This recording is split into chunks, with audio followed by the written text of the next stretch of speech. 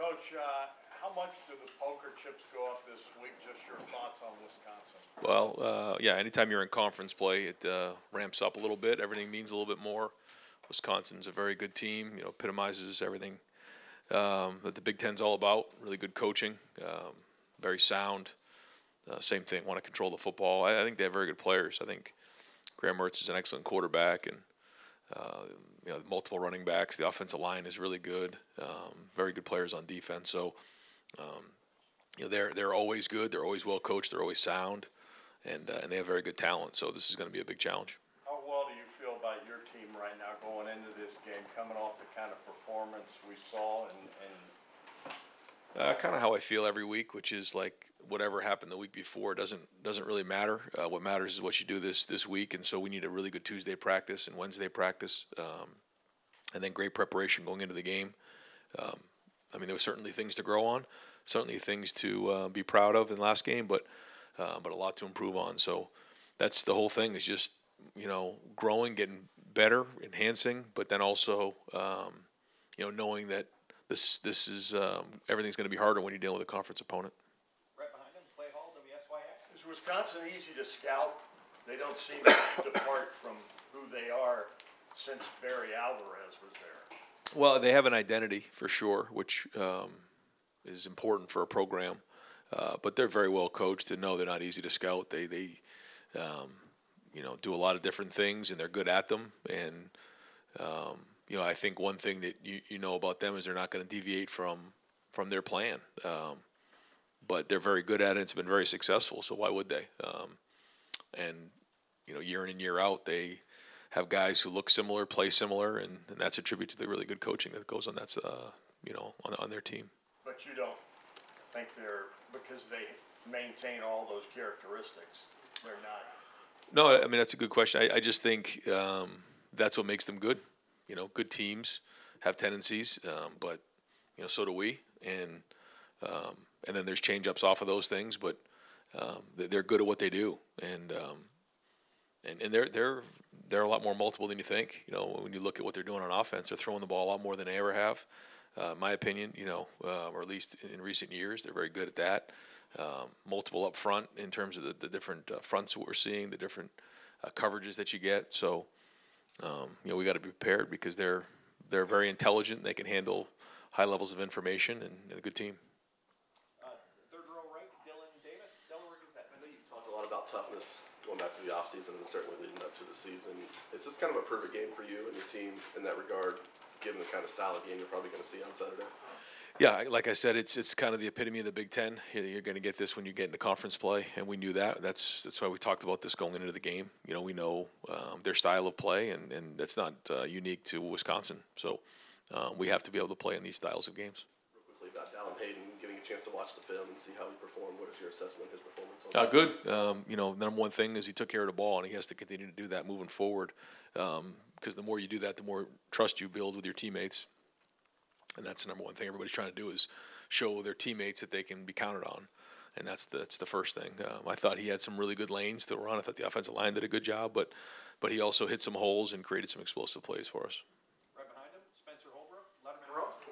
Ryan, you've had a couple of issues so far this season at cornerback. What do you guys need to correct there? And do you see like an underlying issue there that could continue, or do you see that getting better? I think that there's been plays on the corners, and we got to do a better job of making plays when it comes to the one-on-one situations. But we have confidence in our guys that they'll make the plays, and it's a couple of them have been a little funky. Like the one in the Notre Dame game where he kind of bobbled it and caught it. Another one that was a little bit strange the other night. But still, at the end of the day, you got to do your job and make sure that your man doesn't catch the football. Cameron Martinez, he got his first start. I don't know if there's going to be any issues with Tanner and those guys coming back, but how do you think Cam played, and what do you see his future there? Great out of champion, played well, did some really good things. Got a new opponent this week, so it'll be a bigger challenge for those guys. But I think that you can see that we do have some depth at that position, which is going to be important as we head into conference play. Right behind him, Katie Kapusta, Spectrum One. Hey, Coach, a little bit off topic specifically about Wisconsin, but tonight Harry Miller is talking publicly about his mental health journey, and as an advocate for mental health, how important is that to see him sharing his journey with the community? I think it's unbelievable. Harry actually asked me to speak at it and introduce him tonight. I wasn't able to do that because we have practice, but it was able to record a short video just introducing him and talking about just the courage of a young man who's had an impact on so many people. And I was very fortunate enough to be the one that recruited him, and we knew that Harry was special. We knew that he was going to have an impact on people. Never would you imagine it would be like this, and at such a young age, have such a great impact on people. And he's still in a battle. We know that, and I'm proud of what he's done and what he's doing. Front row left, Dave Biddle, 24/7 Sports. Ryan, did you expect Cade to be this explosive in the passing game? I'm sure you expected a lot out of him as a blocker. Did you expect? He looks very explosive out there. Yeah, yes, we did, and that's kind of what we want out of the tight end position. And when he's had his opportunities, he's made plays so far. But you can see, first off, that he can block. He's done a good job in protection, and now he's shown what he can do on the perimeter, and certainly in pass, run past conflicts, and he can run. I mean, he's an athletic player. Was a really good basketball player in high school. He's got good ball skills. When you're playing tight end, you have to do so many different job descriptions, and it's just a developmental position. But we saw the skill sets in him. Personally, I saw it a few years ago. We had a lot of conversations. He's kind of he has a defensive mentality at sometimes, and I think his heart was a little bit on defense. But then he realized that his ceiling was at tight end, and to his credit, he put his faith in us that we were going to try to do everything we could to develop him. No guarantees, but. So far, so good there, and he's got to keep building on it because he can be a weapon for us. I know you don't like talking about injuries, but what can you tell us about Travion? Do you expect he'll play this week? Yeah, yep. Same thing with him. It was just a short-term thing that we're expected to happen for Saturday. Yeah. Third row left, Dan Hope, 11 Warriors. Ryan, you talked on Saturday about the offensive staff coming up with different packages for the offense. Kind of what's that process like between you and Kevin and all the other experienced coaches you have on the staff? Yeah, it's right in that room there. There's all kinds of all over the walls. It's just all this stuff here where you can draw over the walls. There's probably no open space. Just a bunch of people coming up with ideas, and when you're in that room, there can't be any egos. You got to try to just throw out ideas, and ultimately, Kevin and I make the final decisions. But Brian Hartline has tremendous ideas, and Justin Fry has really good ideas, and same thing with Tony and Corey. I mean, and we have a good group in there, and so. When you have enough trust in that room where you can throw out ideas and not feel like maybe your idea didn't get put up there and you get, your feelings hurt a little bit, there's none of that goes on in there. Guys just throw out ideas and the best idea wins. And but making sure that you have enough opportunity to practice those and get good at them too, because you can get crazy on that end too. You have to figure out what your players can know. And it ultimately comes down to those guys. And I think the thing for us with CJ and some of the older guys, more veteran guys on offense, is we're getting some decent feedback on, the volume of plays, what plays they like, make sense. And anytime you get that type of feedback back from your players during the game week, that certainly helps us come up with a game plan going into Saturdays. What has Justin brought to that process being a new coach? Very intelligent, really sees it from a wider lens than just the offensive line.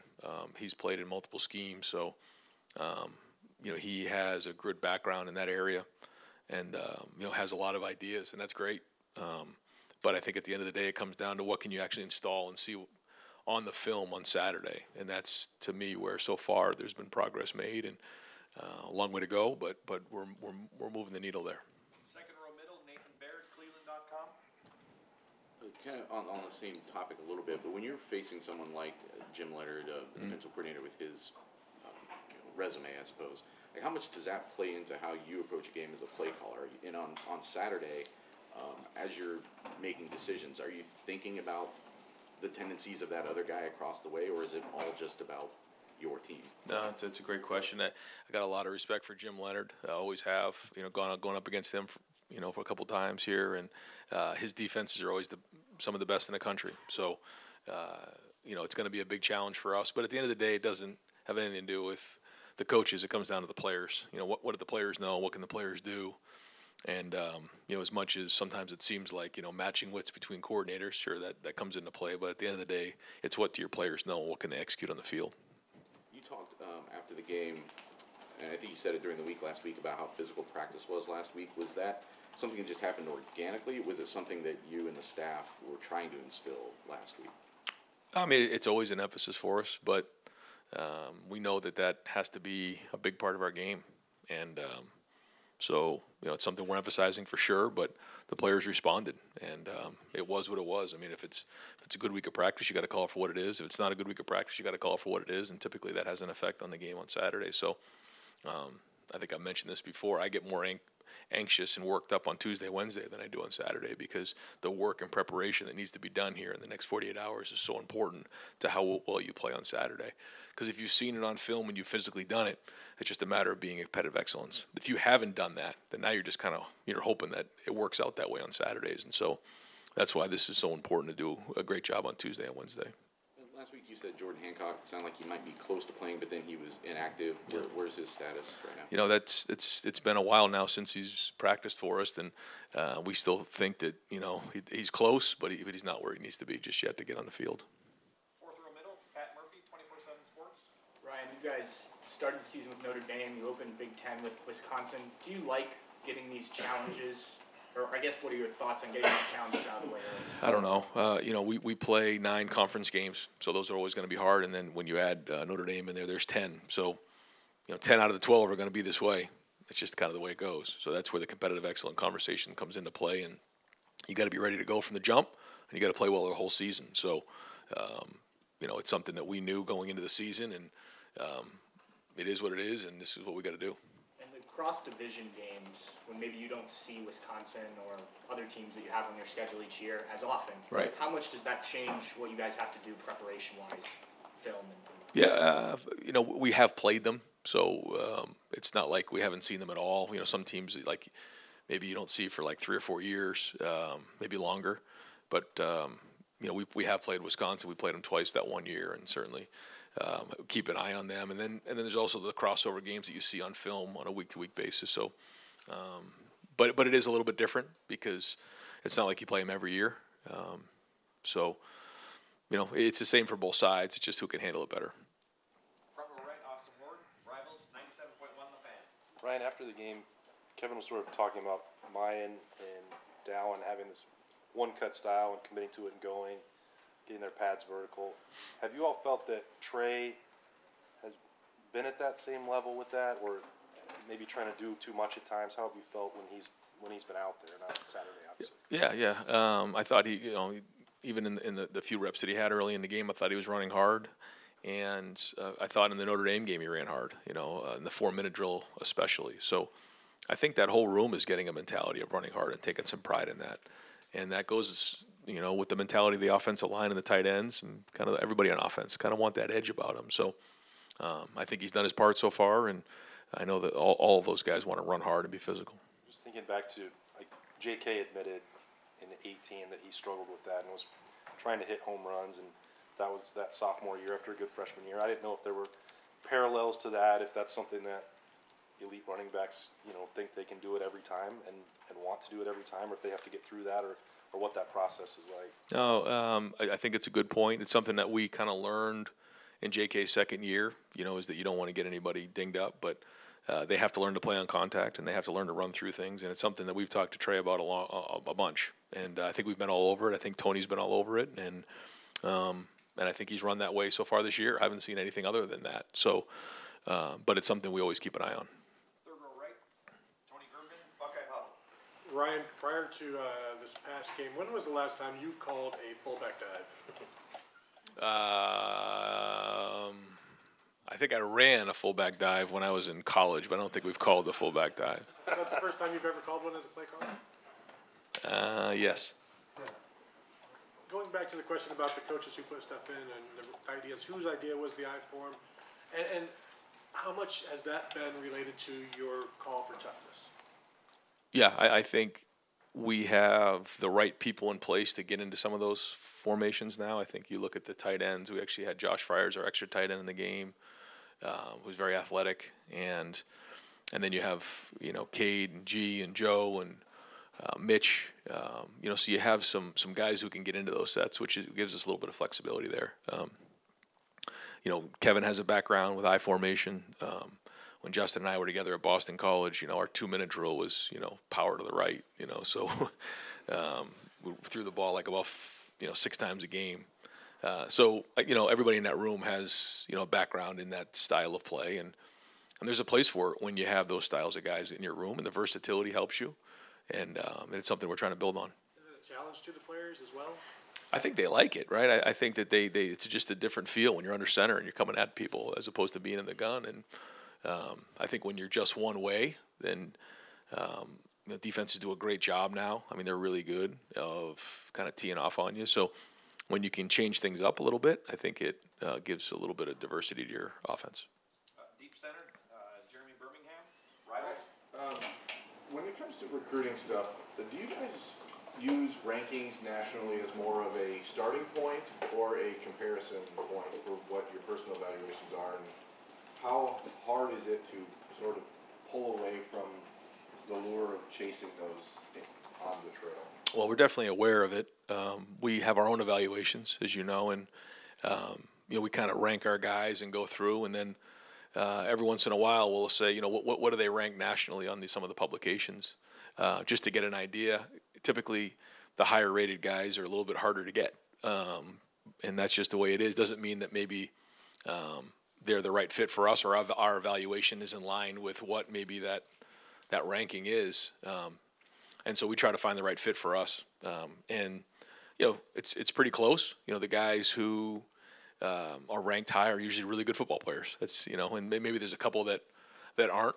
So yeah, I mean, when there's somebody out there that we evaluate very highly, that's high on our list, that is highly recruited, we're competitive, we want to go get them. Quick pivot away from that. With a guy like G, when you guys have seen as a coaching staff just the last couple of years, he's had a lot of difficulty getting himself physically ready, the changing positions, that kind of stuff. There's been some, just difficult times that he's dealt with personally. How rewarding is it for you guys to see him make that turn, but then do you feel an obligation to make sure that he gets the ball? I mean, it seems like you tried to hit him a few times on Saturday night. Definitely. I thought he deserved it in that game. I tried. It didn't quite work out the way that we thought it would work out a couple times, but that's just the way it goes. And Cade and Mitch were like that early in the season, and then it kind of, things have worked out a little better recently. But, you can't always set it up that way. The coverage is going to dictate where the ball goes. But G in particular, everyone has their own journey. I'm certainly pretty sure that G didn't think that his journey would go like this when he came to Ohio State. But to G's credit, he has worked every day. He's put his head down. He's shown toughness. And he's got a chance to be a really good football player because he just keeps putting one foot in front of the other. And you can see, in the Arkansas State game, he came in there, and they saw him as a receiver. You can tell by the way that they played their front. He lined up as a tight end, went right down the field and ran the ball. And that's important to have an athletic, physical tight end like that. So, we're going to keep building that. And, there's no guarantees because you just never know how things are going to shake out in a game plan or how it works. But he is going to be an asset for us on offense this year and moving forward. And it has everything to do with how he just keeps showing up every day and working. And so I'm proud of what he's done. Far right, Adam King, WBNS. You guys scored 11 touchdowns last week. When you look at a team like Wisconsin that can take the air out of the ball, how hard is it to keep an offense in rhythm like you guys were against Toledo? It's definitely hard. That's where Wisconsin's always been really good over the years, is doing that. So we've got to do a great job of, understanding how they're trying to attack us and win the time of possession, be physical, get off the field on third down. Kind of a pivot question here. You guys are now getting ready for your fourth home game of 5 straight. How much is not having to worry about going on the road and all of that logistically and preparing your team for that allowed you to just focus in on these games? I hadn't quite thought about it until maybe driving in this morning, was that we haven't had to worry about any of that stuff, and I guess it's definitely a positive, just getting into a rhythm of things. But at some point we're going to have to go play on the road. We know that, and we'll make those adjustments because it's just inevitable. You got to go on the road and go win some games. But right now, like you said, we've gotten a little bit of routine here, so hopefully that it can be an advantage for us. Front row middle, Joey Cochran, Columbus Dispatch. Ryan, on the first touchdown that CJ threw to Julian in the game where he rolls out of the pocket and is buying time and waits and that play develops, how much more comfortable is CJ throwing when like out of the pocket, out of structure, in a play like that to happen? Well, I think you can see the work that he's done in the offseason just with his body, his movement, quickness, speed, strength. I think he showed a couple things in this past game. He scrambled at one point and got us to third and manageable. He pulled the ball on a run. He picked up about 4 or 5 yards, and then you saw a couple more extended plays where he's breaking the pocket and looking downfield. And so I think on that drive he had one to Cade, and then he had one to Julian for the touchdown. So and he can do it left, he can do it right. He's been doing a nice job of that. So anytime you can extend plays and allow your receivers more time to get open, it's an advantage, and he's shown that he can do that. Is that primarily physical development? Is it mental, where you're just comfortable back there? Where does that largely owe? Yeah, I think it's both. I think you have to have the confidence physically to be able to extend and get away from the rush, but also just the speed of the game and understanding where the bodies are. I think that there's a feel. You don't look at the rush, you feel the rush, and there's an art to finding the escape hatch, and he's shown that he can do that. Second row left, Stephen Means, Cleveland.com. Right. You spent a lot of time in the spring emphasizing the need to build depth in that tight end room. Yeah. About what point in fall camp did you feel like you accomplished that to the point where you run an I formation and stuff on this 12 personnel? Probably midway through preseason, just seeing how those guys are and that we can count on them. It's one thing to go through the off season. It's another thing to actually get on the field and see them do it.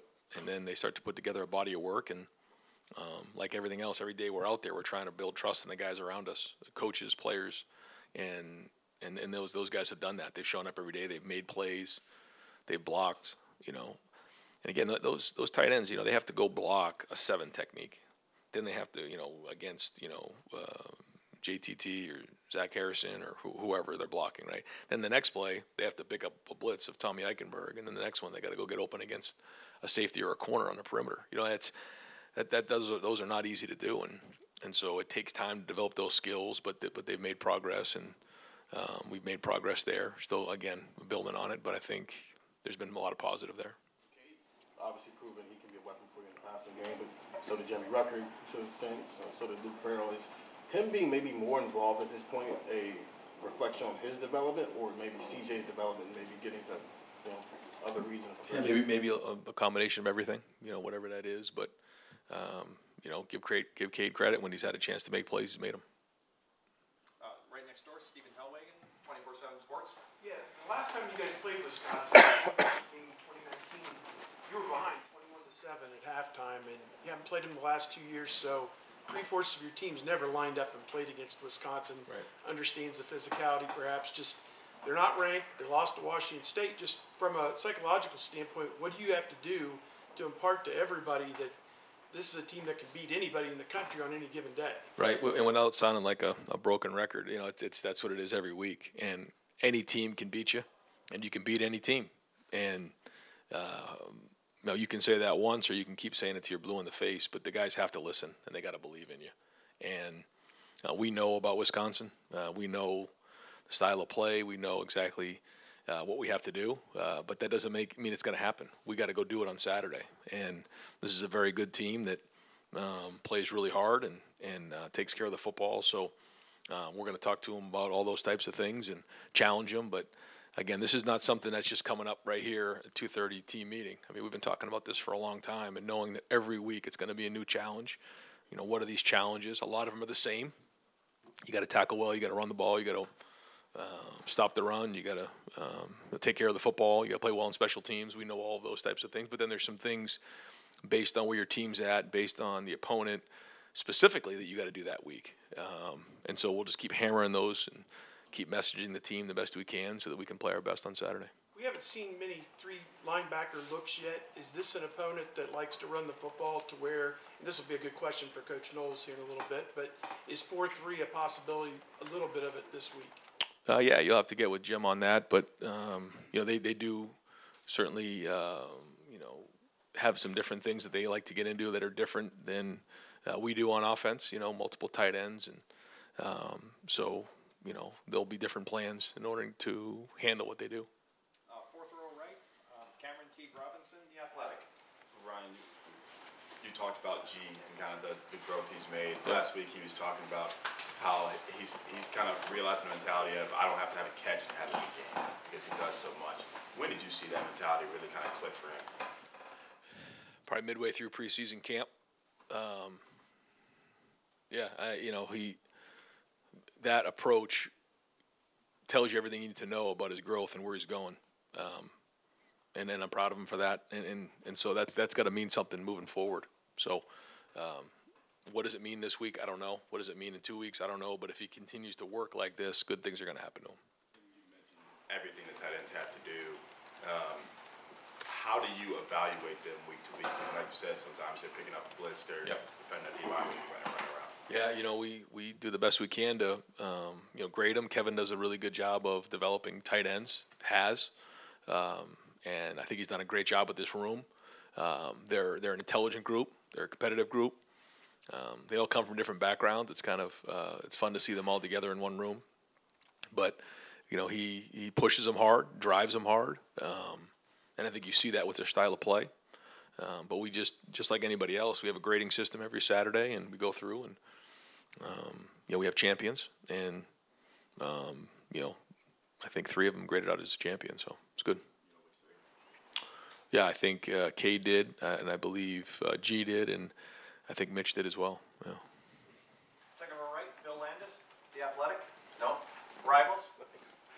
I know you don't script scramble throws, but over the course of the spring and preseason, maybe as you saw CJ excelling in some of those, did you think and saw his physical gains as well, did you think to yourself, maybe we can work some more movement throws into the offense? Because it just seems like you guys have done a little bit more of that. Well, it's funny, in 7-on-7, Jim, it's actually not 7-on-7, it's 8-on-7 a lot of times. So he'll drop 8 guys a lot, and I think a couple of practices he had 9 guys in coverage during 7-on-7. So we can thank him for working on our scramble drills during 7-on-7. But to be honest with you, we actually have spent a lot of time talking about that because, when you have 8, 9 guys in coverage, that certainly changes all the windows. And sometimes you have to hang on to the ball. Like on the second and whatever that was, it was a 3-man rush that CJ had. He felt the 3-man rush, scrambled for 7 yards. And when you're dealing with a 3-man rush, drop 8, the second part of the route is huge.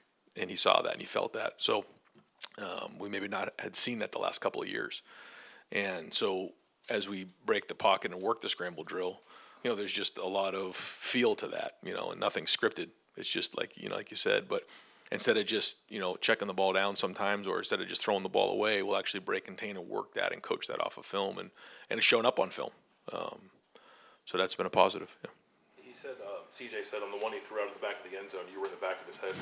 He didn't want to force it and get yelled at, I guess.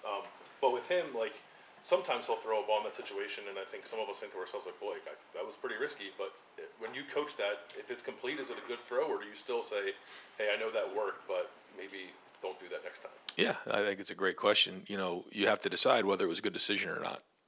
And you can't look at the result if you're focused on the process. And that is not just in that situation. That's for a lot of guys.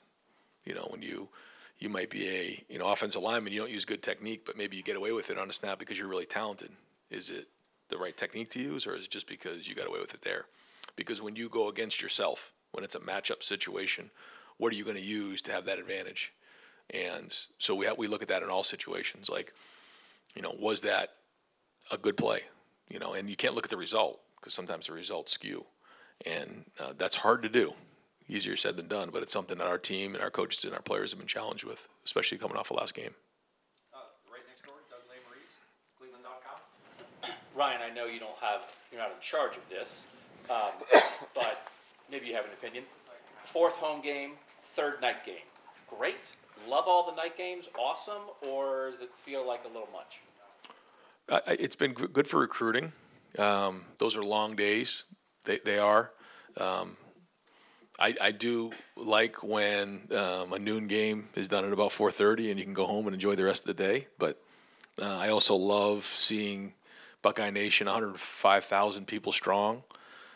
St. John's Arena was rocking. The stadium was rocking, and that was great. And the electricity of the Horseshoe for a night game, there's nothing like it. And so that's the give and take, I guess. I'm good. I'm excited we have a night game. I'm excited to see Buckeye Nation again come out and support our guys. And we really like to be loud in this one. I was thinking about the game in 19. That was a noon game. This is a night game. So Buckeye Nation's got all day to get excited and get fired up, and let's go make this the loudest it's ever been. The discussion that comes up a lot with opponents like Wisconsin about identity, right? Yep. So, from your standpoint, Ohio State, again, it's not what we think, it's how opponents view you, right? What's the balance between we want to have an identity, but we also want to break tendency at time, we don't want to be too predictable? How do you go about balancing that? Yeah, we take that very seriously. I mean, we've made it very clear from the offseason to the preseason to now is that, we want to be tough, we want to be disciplined, and we want to be skilled. Those three things. And that needs to be our identity. Now, on each side of the ball, we have schematic things that give us an identity as well. But we need to be those three things. And that's why I was upset a couple weeks ago with some of the penalties. But I thought we were better this week. I think we've been playing tough. And then the skill of, it's not just about your talent. It's about the skill of your positions, the skill of playing football and pad level and hand placement and taking care of the football and just all those types of things that you need to be a good football player. So those are the identity. That should be the identity of the team. In terms of offense and defense, yeah, you need to have tendencies because good offenses and defenses and special teams have tendencies, but you also need to mix it up a little bit. And that's the balance you try to find. I've been there before. We've tried to do too much and we can't execute very much. I've been there before where you think, well, we'll just line up again and do the same thing, and they've been getting ready for that on the other side of the ball, and it doesn't work. So, you just try to find the best balance you can. Got time for just a couple more front row. Bill Rabinowitz, Columbus Dispatch. You've obviously harped on toughness all year. Are you at the point now where you feel confident enough about it that you're looking forward to a game like Wisconsin because you're confident in it? Or are you thinking, well, there's still some questions and this will reveal something? I think when you look at, any team, if you can do it, it's just a matter of doing it every week, right? I mean, you can execute on third down. You can be disciplined. You can play with really good pad level and run the football. You can stop the run. You can do those things. The question is, can you bring it every week? And that's what it is. I think we've shown that we can do those types of things. But the challenge is the competitive stamina, and can we do it week in and week out? So, this will be a very, very good team. It'll be the best quarterback we've seen. It'll be the best running back we've seen. It'll be, a lot of best we've seen so far. And certainly the first conference game will always be a challenge. A question about Luke Whippler. Center's got to be the leader of the line. How is he in that role? And just anything else you might want to say about Harry's development? Luke's development. Yeah, no, Luke is typical of a center. He's type A. He wants to get everything right, but he takes a lot of pride in his work and works really hard. I see him in here getting extra work, watching extra film, and that's what you want out of your center because he's the guy who's got to get everybody together. And he does a very, very good job of that. You got to be a good communicator. You got to be able to process high levels of information. You got to be able to make in-game adjustments. And he really feeds off of that. And he and Justin have really built a good, strong relationship. So, because of that, it's been great. Or you said Justin. Yeah, no, I'm saying he and Justin Fry. Oh, Justin Fry. Okay. Yeah, I think that the two of those guys really get along well because, they spend a lot of time together in that meeting room, going through the fronts, going through the protections, going through the identifications and the adjustments. Yeah. And final questions, front row right, Tim May on 3. Yeah, I got like 1,000, but following up the I formation, what has impressed me about you since you've been here is you're not just running one play out of it. You were talking about a little bit ago with Doug about the diversity and stuff, but there was such a sample size there of what you guys can do out of the I, and how important is that for you not to just have a little gimmick in, but to have branches off of that limb? You understand? You understand what I'm saying? Yeah. Well, I think it's important that when you put something in, like you said, it can't just be one, because then what are you doing, and then are you building off of it moving forward? And so you want to have a package when you're putting something in, and sometimes it works out really good, sometimes it doesn't, and when it does, you build on it. And that's the idea, is that you're trying to build something for down the road. You're not just putting it in there and splashing it in there. Yeah. Yeah. And the other thing, this pre-conference schedule, as you look back on it now, you've developed depth at wide receiver, playing depth at wide receiver, in the safety room. The offensive line guys got to play a lot in the second half of the year. I'm talking backups and stuff. Yep. As you look back on it, has it been a pretty good developmental preseason schedule or pre-conference schedule? I mean, we're in it now, but I think in those 3 games, like you said, there's been some things, some boxes that you can at least check to say, okay, now going into conference play, we at least have an idea what we're dealing with here. Some by necessity, some because it just worked out that way. But yeah, I'm not that we have all the answers right now, but there's been some boxes checked for sure, but still a lot more to check. Thank you, Coach. Thank you very much. All right, guys, thanks. Thanks,